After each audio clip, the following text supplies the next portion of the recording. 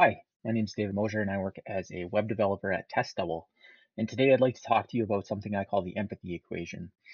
This is a talk that I'm going to be giving at Prairie DevCon for the first time, and it's my first ever soft talk. And I wanted to pick a topic that I felt was something that I had enough personal experience to talk about, but also something that I feel really needs some unpacking in the context of the IT industry. The format of this talk is split into two sections. In the first half, which is called Understanding Empathy, I'm going to try to unpack empathy in a way that's relevant to people working in IT. The second half is called Developing Empathy, and it focuses on strategies that you can implement in order to grow your empathetic capacity. Just a brief note on the format of this talk. I know this is a screencast recording, but the slides are purposefully light on text and really focus on visual concepts, but I will have a URL with resources that you can check out in the video description so that you can go and look for books or authors or people that I'm going to highlight as positive resources at the end of this. And I'd like this really to be more of a bi-directional talk as far as communication goes and an open conversation instead of just a traditional presentation. So if you have something relevant that you feel you'd like to share, please reach out and get in touch with me on Twitter or come talk to me after the presentation and interject. And everyone I'm sure that is listening would appreciate the context that you have to add. So, has everyone seen the Lego movie? This is probably familiar to you if you have seen the Lego movie. If not, you really should. It's an intelligent, entertaining movie that has some interesting underlying themes that are relevant to a discussion on understanding and developing empathy. In the movie, there exist two groups of people, one filled with people living completely oblivious to the fact that they're under subjugation to a manipulative governing authority led by a tyrant named Lord Business, played by Will Ferrell's character. You can see him in the upper left of the screen there, looking maniacally on in the background. The authority led by Will Ferrell has basically eliminated all freedom of thought and expression through mass media control and extreme micromanagement of creativity, which is the currency of expression in the Lego universe setting for the movie. And he's done so by controlling the authorization and distribution of the Lego set building instructions. So in the movie, all of the people that are part of this society that's under subjugation, they go to work, they go about their daily lives, they follow the instructions, they don't deviate from them, and that's sort of the opening set for the movie.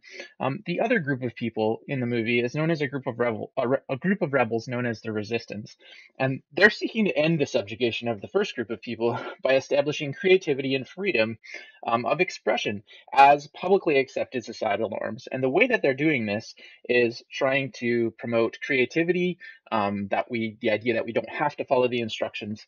And the central conflict in the film is a clash between these two ideologies. And I think if we think about the state of our industry, the IT industry, that's who this talk is targeted at, we can draw some interesting parallels to the themes in the film. Firstly, we often struggle, and when I say we, I mean the IT industry, we often struggle with a monoculture where diversity is a challenge. Diversity in hiring, in thought, in representation in our industry, in terms of demographics. Secondly, we can often get sucked into a groupthink mentality where challenging the status quo doesn't happen due to fear of reprisal. In the movie, that happens a lot. There's people that are just wanting to go about their daily lives and follow the instructions and not deviate from things. Thirdly, I think it's sometimes easier for us to think that we in the IT industry, it's easier to just live under the facade that everything's awesome and not tackle the hard conversations or the hard topics like diversity or empathy or things like that. These are large scale or macro problems. And I think it's easy for us to get sucked into debates in various channels. I've seen it explode on Twitter, internet comments, which are horrible, Facebook, all these mediums of communication that are really horrible for this type of discussion. And yet we seem to focus so much about solutions to these macro problems.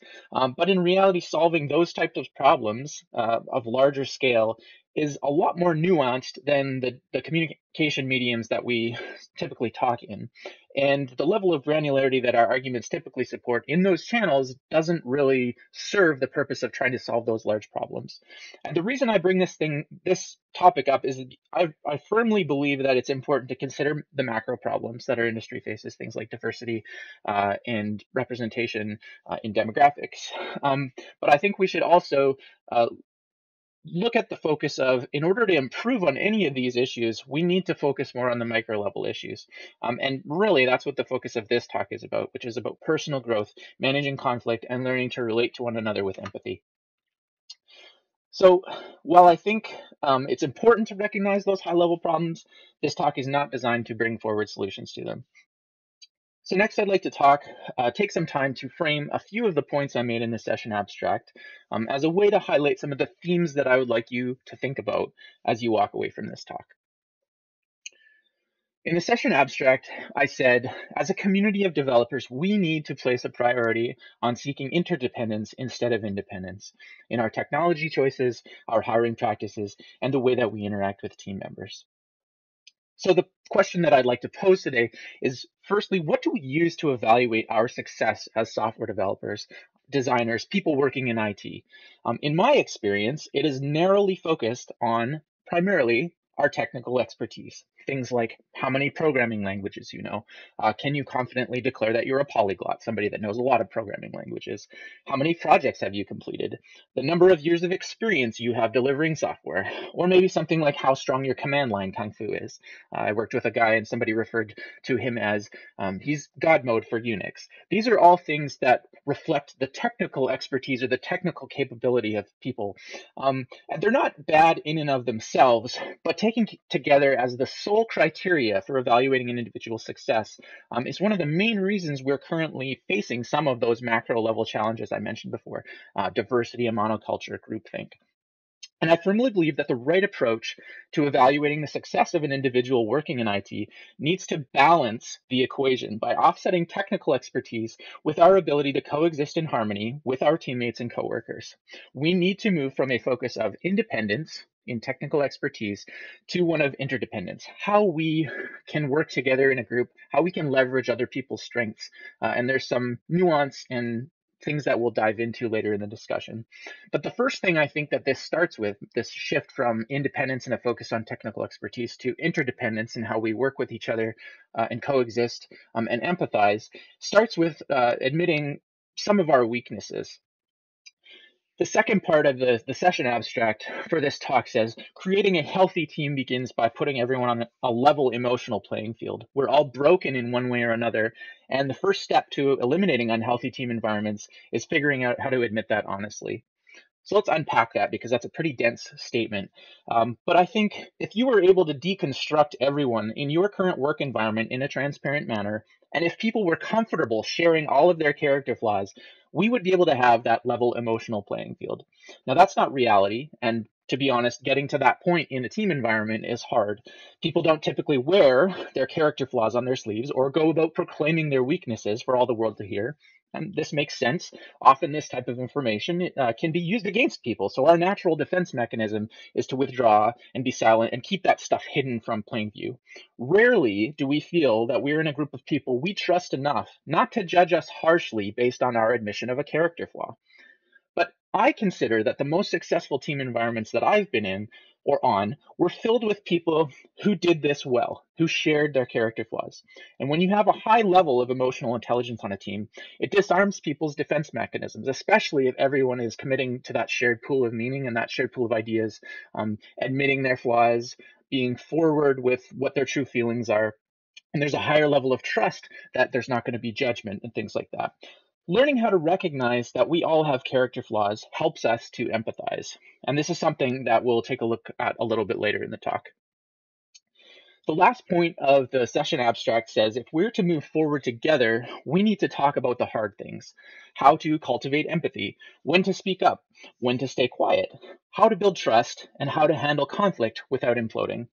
The last theme of the talk is about cultivation, and there's many definitions of cultivation, but in this context, I like to think of it as promoting growth or development. Often we focus on cultivating our technical expertise, as I mentioned before, but at the expense of cultivating our capacity towards empathy. And I think that's a real serious mistake, but one that's actually easily remedied with a few simple strategies that we're going to investigate in the second half of the talk on developing empathy.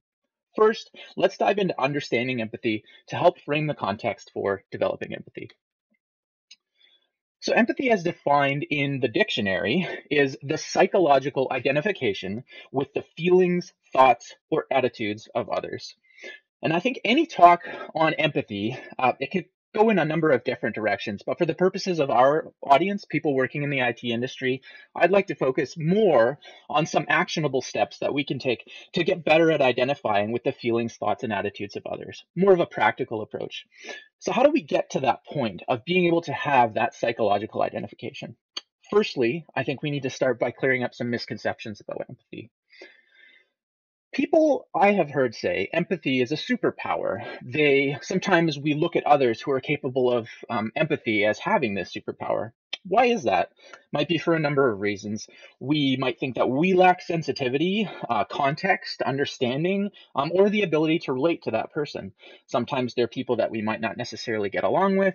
Maybe it's just completely mysterious to us why people would act in a certain way in a situation.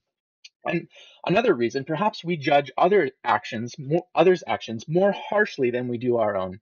Maybe, maybe you can identify with this. Maybe we're just apathetic and burnt out in our current environment that we've abandoned hope. Maybe all of the above. Those could be reasons why we look at somebody with empathy and think that they have a superpower.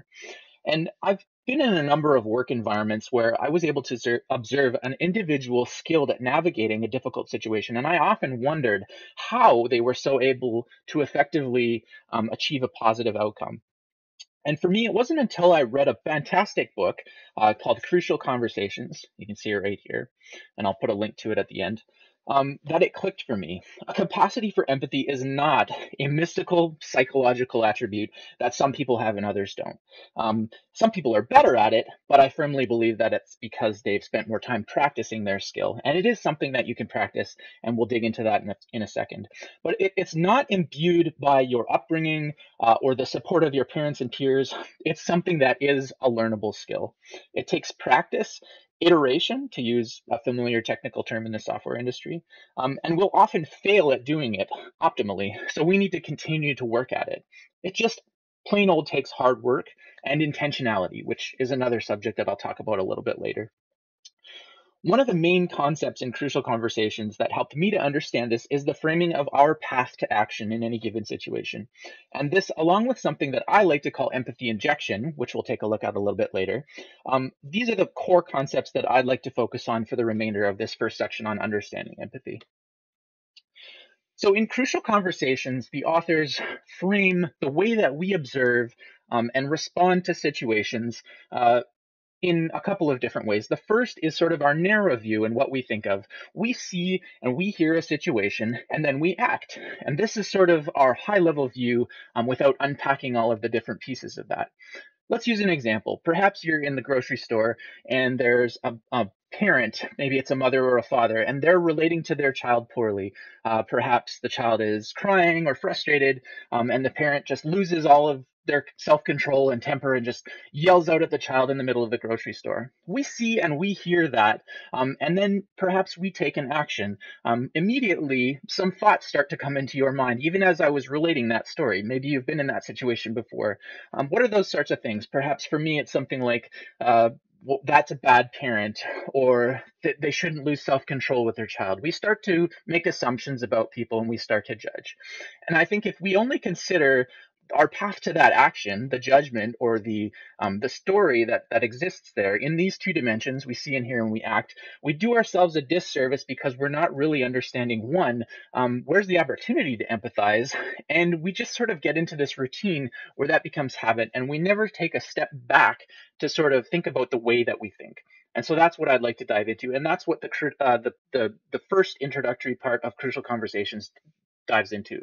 Our perception that the path to action is only comprised of see and hear and act reinforces that within us, but really there's a reality that there's more to that story. And so in Crucial Conversations, they break it apart into a couple of more steps in that process. So we see and hear that story, that parent in the grocery store behaving poorly in the context of dealing with their agitated child. We tell ourselves a story when we hear that. So the story that I might have told myself was that person's a bad parent, or they should have more restraint or self-control, or they shouldn't be talking to their child like that and they're a bad person.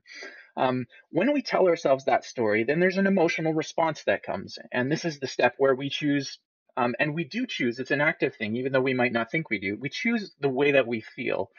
And then as a result of that feeling, we might take action. The visual here is intended to indicate a number of ways in which we might take action. We might go into fight mechanism. We might get offended. We might actually lash out verbally. We might try to fix something. We might take the approach represented by the hammer icon there. We might go and tell somebody else. We might talk behind that person's back if it's someone we know. In this case, if it's a parent in a grocery store, maybe we talk to the clerk and just say, oh, I don't know what's going on with that person, but yeah, I don't think they're a very good parent. And then the briefcase sort of as the other half of fight, which is flight. So we might actually just decide in any situation that we need to get out of there and withdraw or run away from the situation. This is our path to action in the reality. And I think if we're talking in terms of how to get better at empathy, there's also a fifth point in here, which is the point at which we can inject empathy into the equation. And this is what I like to call empathy injection. So the first four pieces of this path to action, these are all covered in Crucial Conversations. The fifth piece is something that I've sort of observed in my own life, and we'll take a look at some stories a little bit later that I can hopefully relate in a personal capacity, that there's a spot in between when you see and hear and react to something, you tell yourself a story, and you have that emotional response. There's a point in the middle where we can empathize, where we can put ourselves in a position to change the story in step number two to get a different emotional response. The challenge becomes that this is not an easy thing to do, especially if we're not in the habit of stepping outside of our current situation in real time, which takes a lot of mental capacity, and then stepping back in. But as we step out, evaluating what is the story that I'm telling myself about this parent in the grocery store? Perhaps it's that they're a bad parent. Is that the right type of story that I want to tell? How could I inject empathy into the equation? And I think a great way to start with that is to ask the question, well, why would a reasonable person, assuming that everyone is a reasonable person, why would they respond in this way? And then maybe that can lead me to change the story that I'm telling. Maybe the parent had a bad day. Maybe they there's other things that would give me new context that would change my ability to empathize. And so these are the sorts of things that I start to think about when I look at getting to this path to action. So changing the story that I'm telling myself in that situation. What if perhaps the father or the mother just had a fight with their significant other that led to feelings of insecurity? Maybe they're looking at potential of facing divorce. If I put that in, that tells a completely different story, and I think most of us would be able to empathize with the person in that situation, why they're lashing out at their children in the grocery store. That can change the way that I feel. Instead of feeling angry or frightened or scared for the children, maybe I feel sympathetic, and that empathy enables me to feel that emotion. And then maybe I can take different steps in the action step. Instead of fight or flight, maybe I can think of a way to fix that situation, say an encouraging word to that parent or something like that. So really, I think that as people in IT, we need discrete steps to help us improve at the empathy scenario, or the empathy equation. And these are the pieces that I've experienced. And so I'd like to take just a few moments to relate stories out of my own personal experience and hopefully show you the steps to that path to action that I took and how things could have been different. And in some cases, things were different in these workplace scenarios. The first one that I'd like to relate to you is a story about a teammate of mine. And we were working together on a project, uh, consulting for a client. And the client was a challenging client.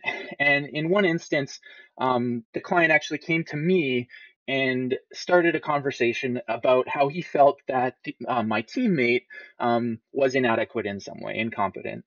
He wasn't as fast. He didn't understand the technology that we were working with. He just wasn't up to par as far as the client was concerned. This put me in a really awkward position, and I didn't fully understand the best way to handle it. And so I actually went through the following path to action. I heard the client relating that story, and instead of thinking critically, I'm looking at this after the fact and sort of pulling this apart as a way of reflection. But in the moment, the story that the client was telling me was that my coworker was somehow incompetent.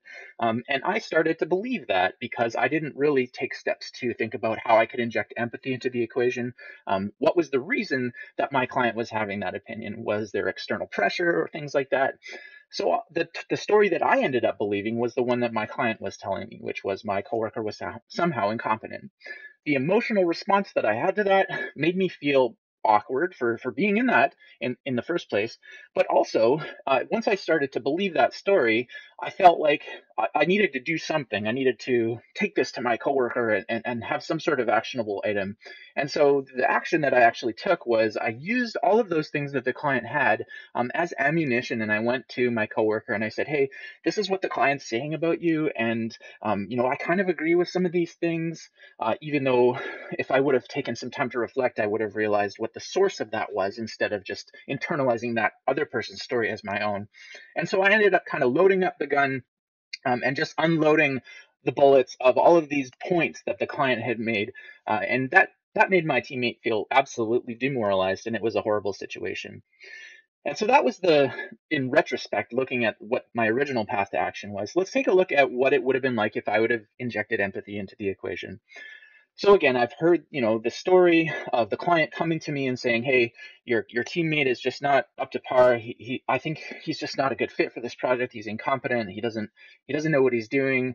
And the story that I could have told and related back to the client, because this was the actual truth, was that you know what, you hired us as a pair of developers because we do pair programming. So really, if you're unhappy with my pair, you're unhappy with me, because this is a reflection of us working together on this project. And I could have been able to empathize with the client and say, if you're unhappy, this is this is a team game. We're in this together, and if there's something that I can do to help us deliver value to you better, then let's do that. But don't project all of your criticisms onto one person, because really we're a team. I could have stood up and backed my teammate up in that scenario, and I didn't originally. But I was fortunate enough to get a second opportunity to handle it in this way. The client, after the first iteration of this, where I failed to sort of be empathetic about the situation, came back and tried to say the same thing again. And the second time, I was able to implement the strategy that you see here, where I empathized, reframed the story that I was able to tell myself and the client, and then that led to feelings of camaraderie. We felt unified in our approach. And the action that ended up actually coming was we got back to work and we stopped sort of focusing on this negative cycle that was perpetuating itself. So that's just one scenario where I felt like I did a good job in empathizing with my coworker, but it didn't come as my first initial reaction. And I don't think until I read Crucial Conversations, I would have even got to the point where I could have dissected this process and my thought process in order to get to the point where I was able to figure out that this is where I needed to inject empathy. I needed to change the story that I was telling myself. This is another story. It's called The Project Manager. And I was working on a team, a fairly diverse team of individuals, and we had a project manager, and he was somewhat of a micromanager. He would constantly put people under the microscope. And our project wasn't necessarily behind, but we had estimation sessions where we would, as a team, come up with the estimate for the amount of work that it was going to take within our iteration. And I believe, if I remember correctly, our iterations were on a 1 week boundary in this project. So we had, 20 points of work that we were committing to get done. And on average, we would probably get done, 16 or 17. And according to the project manager on this project, that wasn't good enough. And so he would scrutinize heavily individuals on the team and sort of call people out in public for what he perceived to be the reason for the lack of progress on this project. So what ended up happening was one time when he was particularly agitated because we had fallen short of our estimate commitment for the iteration, um, he sat everyone in the room down and started pointing fingers at people and sort of calling them out on why they hadn't achieved their certain thing. And some people he praised because they had, but other people he really singled them out in the group setting. And so one of those people was actually me. And so the thing that I saw him do was he pointed the finger at me and said, "We brought you in because we need help in this particular area of our team. We're lacking in this area, and we're not seeing improvements in this area, or people are still unsure about this technology choice. To be specific, they had brought me into the project because of my front end expertise to help people improve at JavaScript, and they had surveyed the developers on the team, and the overall response was that people didn't feel like they had improved enough. So he pointed me out in the middle of a meeting and said, why are we bringing you in people like you and we're not improving in this area? So the story that I told myself in that instance, sort of deconstructing my thought process, was this is a personal attack from the project manager. He's just out to get me. He doesn't really care, and it made me feel really kind of angry and upset. And my natural defense mechanism in a scenario like that is to take flight. I usually don't fight right away when we're talking about fight or flight as potential possibilities for action. I usually withdraw and just try to get as far away from the situation as possible. So, in reflecting on my own personal life, that's been the pattern. And then I usually build up and build up and build up in this sort of withdrawn state until I get to the point where I just can't keep it in anymore. And then I explode in a fit of rage. And I think this is fairly common for people in IT, but we don't often stop to think about it. In this instance, that was actually what happened to me. I ended up exploding in anger. It wasn't good. It wasn't a good place to be.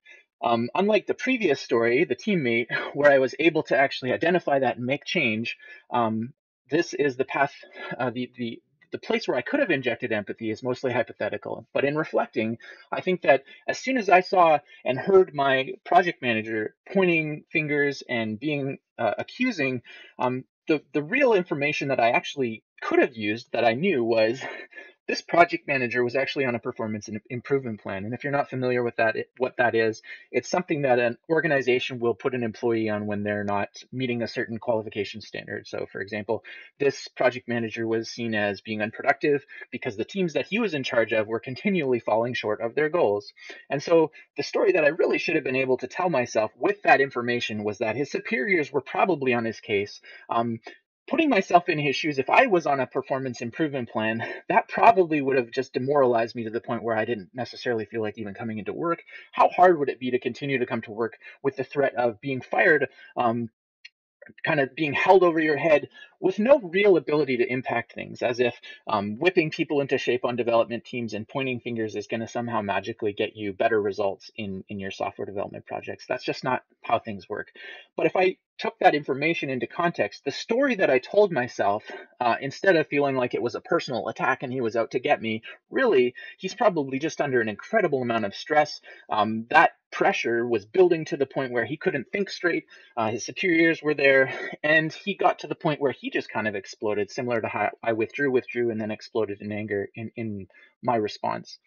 So the place at which I think I could have injected empathy was changing that story that I told myself previously. So instead of him being out to get me in that personal attack, taking into the context that he was under a lot of pressure, and that reframing of the story could have given me an opportunity to empathize. And this is, again, the empathy injection point, where I could have approached him and said, hey, I know that you're under a lot of stress. I know that we continually aren't hitting our milestones. Is there something that I can do that we can work together to try and make sure that we do that? And I think if I would have done that in that scenario, that would have led to feelings of relief, probably on both sides, and a sense of purpose and a sense of mutual purpose that we could have come to in step 4 there on feel, which would have led to action probably that we could have taken to implement steps. In this case, it didn't, and this is something that I've taken a lot of time to think about scenarios in my past where I didn't inject empathy, and with this knowledge in place after reading Crucial Conversations, to make an effort to really try to improve at this area. So I feel I feel regretful, I guess, not in a way that is impacting me negatively now, but I think it's important to go back and look at scenarios in our life when we get new information about how we could have made a better judgment or made a better call or changed our emotional response in our action by telling ourselves a different story in that scenario. The last story that I'd like to tell you is called The Phone Call. And this is actually a story where somebody else showed me empathy. And there's some interesting dynamics that happen when you're not always the one being empathetic, but you receive empathy from somebody else. And so the story is that I had slept in and missed an interview with a potential hire, and I missed a stand-up meeting for our client. And the client had sent an email to my superiors um, and he was obviously frustrated that I had missed because there was a perceived lack of communication, and things were already kind of touchy on the project. And so I got an email that there was going to be a phone call. It was actually a Google Hangout with two of the superiors to sort of talk about things at a higher level. And the wording in the email made me nervous about, what was going to happen. It was one of those phone calls, right? My dad used to call it the chat when you're going to talk about something serious.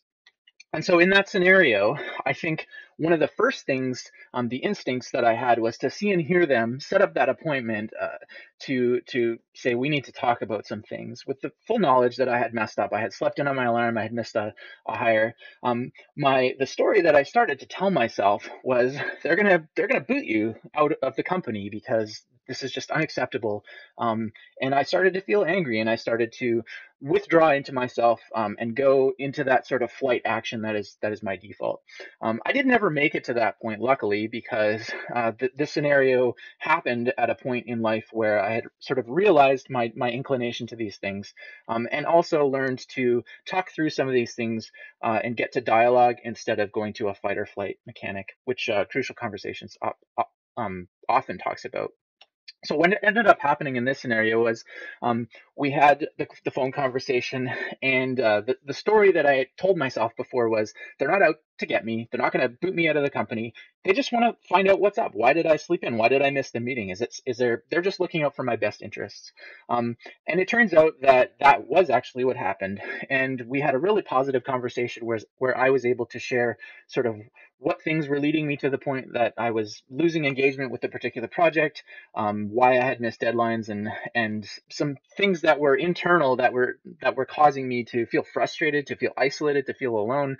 And they did a really great job of empathizing in that scenario, about ways that we can improve that work scenario. And we talked about things that could improve in terms of client engagement and the type of project that is best suited for me, and we just talked about logistics and constraints and how some of those things can be challenging, and it led to me feeling much better. It led to them feeling much better too, and we kind of came up with an action plan that resolved to fix some of these things going forward in the future, so that I didn't feel necessarily left alone or isolated in that scenario.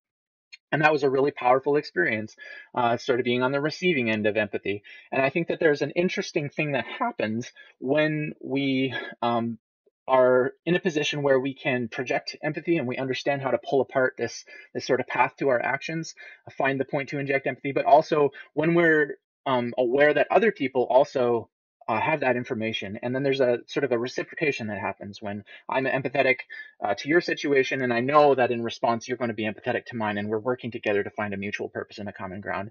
That, to me, is the ideal of a good functional team and a healthy working team.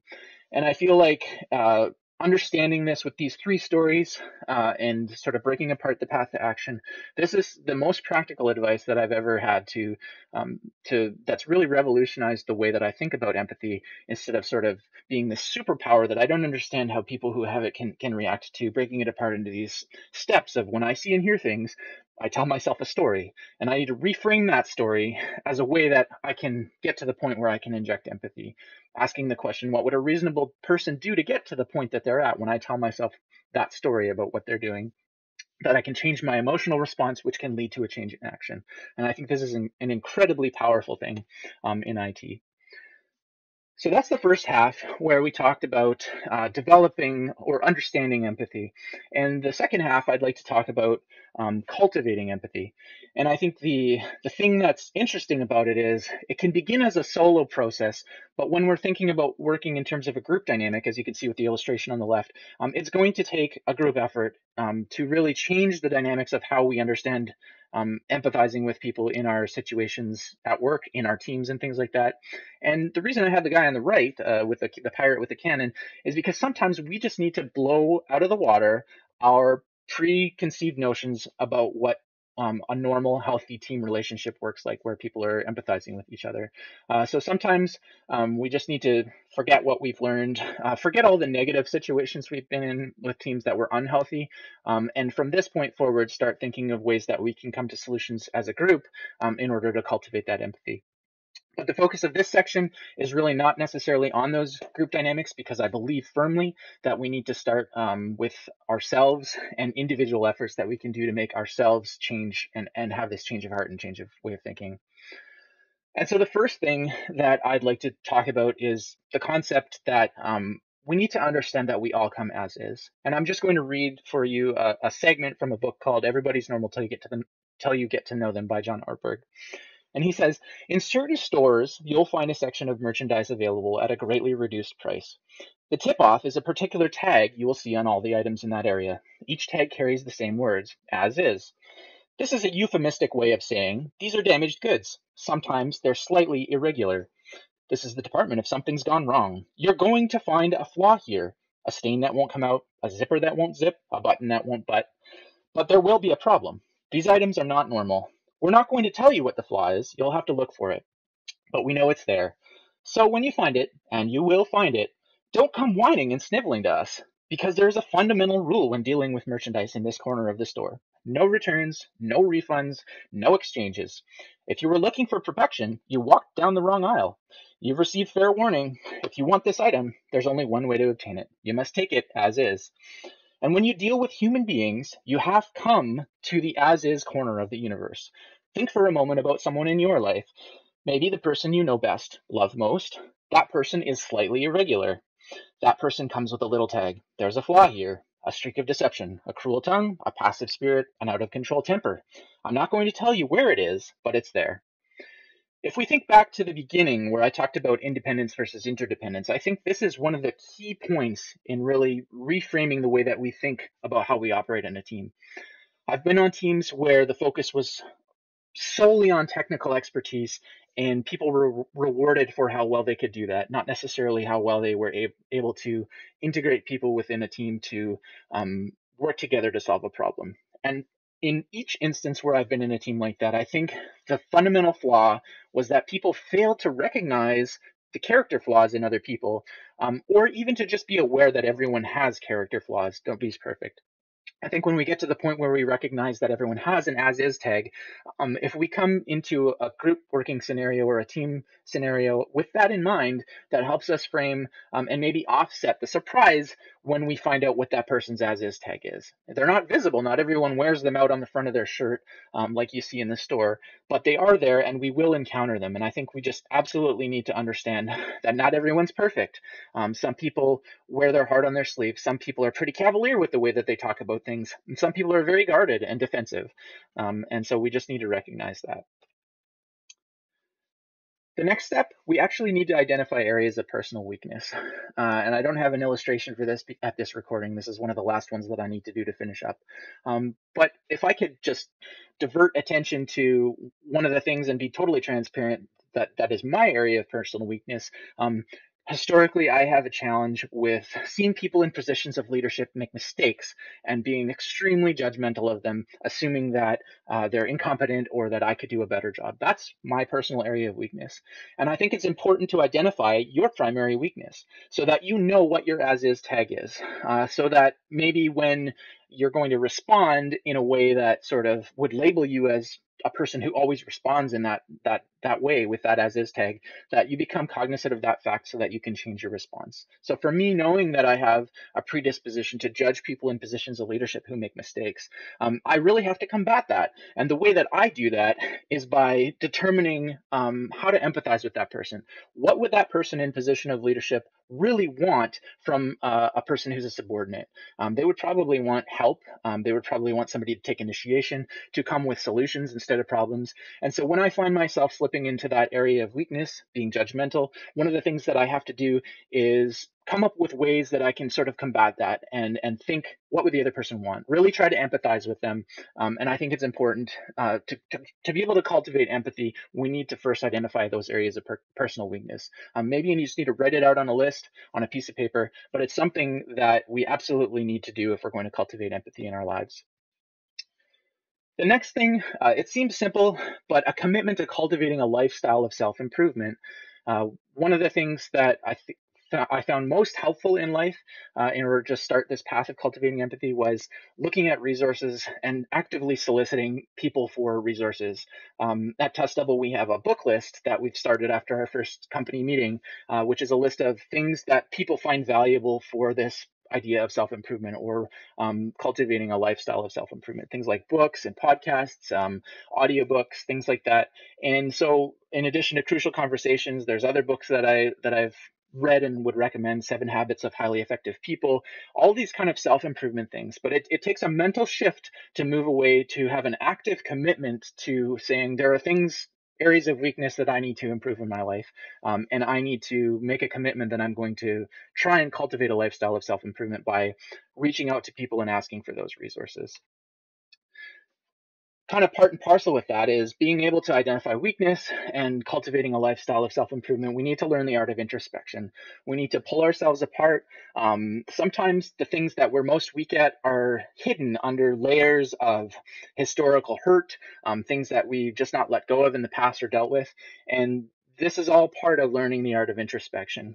And I think that there's not too much more to add here, but this just goes sort of hand in hand with cultivating a lifestyle of self-improvement, figuring out what we need to pull apart to unpack those layers. And there's ways that we can do that that will help us. Probably the best way is to find your people. I was at a talk in Ottawa recently at a meetup, and the talk was by Nicole Belanger, and she said something that just absolutely resonated with me. She was in a job and she was absolutely miserable because she wasn't with her people and she took the job for the wrong reasons. And I think if we're thinking about ways to cultivate empathy in our lives and to grow it, we absolutely need to surround ourselves with people who are our people. So what do I mean by that? People who are your people are people who understand your heart, who understand what your path to action is going to be, and also who you are comfortable sharing what your desired change to the way that you approach that path to action is. And so those are your people, and you should try and find those people. People that are going to call you out when they see that what you're doing doesn't align with your stated goal of how you want to approach that path to action and making needed change. So find your people, surround yourself with them, build community with them. Those are more important things to do when you're trying to cultivate empathy in your life. Once you've found those people, usually you can start to seek mutual accountability. And accountability is one of those words that's sort of mysterious and thrown out and not really well understood. But I think it's important to understand in the context of cultivating empathy. I think that seeking mutual accountability means inviting constructive feedback on the way that you approach your path to action.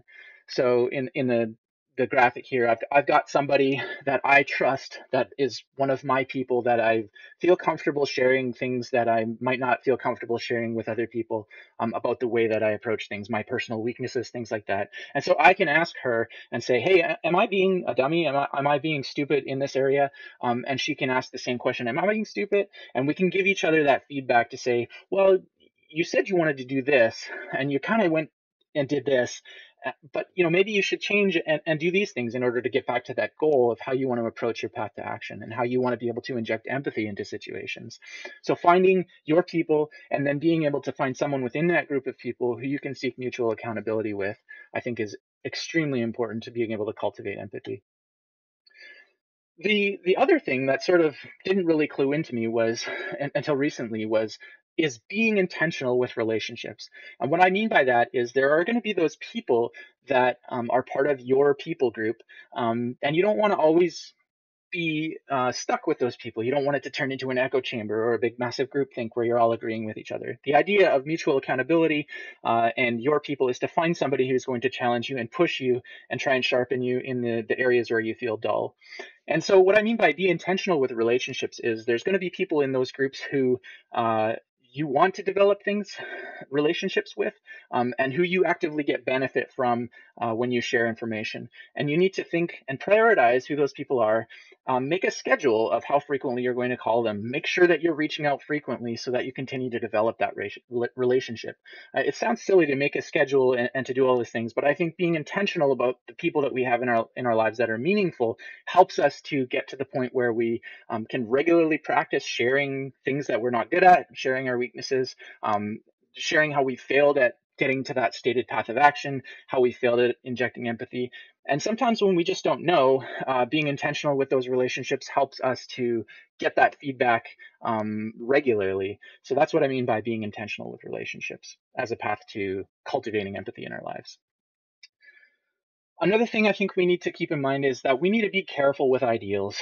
Any group of people that we're in, any community that we're involved in, comes with a certain set of um, shared knowledge and ideas and understanding. And oftentimes in IT, we come to solve problems, technical problems, and we have ideals about how those should be solved. And I find that if we're considering our teams as a community of people, we can actively destroy the things that our community stands for. If it's a team and we're working to solve a problem and we hold too tightly to those ideals instead of reaching out and trying to be empathetic, we can actually destroy that community and destroy our teams. So the phrase that I really like is strong opinions weakly held. We've got ideals, and it's okay to have ideals about the way that we solve problems, the way that we approach communication, the way that we think we should talk to people, and how other people should talk to us. But if we get into a scenario where we hold too tightly to those things and not let them go, we run the risk of ruining those relationships or destroying the community and the relationships that we build. So we need to be very careful with ideals in the context of trying to cultivate empathy. We don't want to destroy any of the goodwill that we've earned by doing all of the other things, intentional about relationships, being introspective, cultivating a lifestyle of self-improvement, all that stuff. We don't want to destroy all that goodwill that we've earned by holding too tightly to what our ideals are. I think we should be flexible enough to hold on to our ideals, but if they need to shift, then we need to change them. So some things to remember, some core takeaways. We talked about a lot. We looked at sort of understanding empathy, understanding the path to action, and how we can inject empathy in the equation. In the middle there, before we determine our emotional response to the story that we tell ourselves, how to change that story that we tell ourselves in those situations in order to inject empathy. The idea that everyone has an as-is tag, that you're going to encounter that at some point, to not be surprised by it, and the more scenarios that you encounter where you discover people's as-is tags, the easier it will be when you are in more scenarios where you encounter other people's as-is tags. These are the things that I'd really like you to take away if you don't remember anything from this talk. The as-is, the path to action, cultivating a lifestyle of self-improvement, those resources, the books that I'm going to include in links, and then the concept of finding your people and really getting to mutual accountability, inviting constructive feedback on my stated approach and my path to action, the way that I want to relate to people, the place that I want to get to be empathetic towards people. My name is David Mosier. This has been the Empathy Equation. Thanks so much for watching. If you have any feedback, please reach out to me on Twitter. And I really hope that you look into the resources that are available for this talk and commit to focusing on how you can improve your empathetic capacity in whatever you're doing. Thanks so much.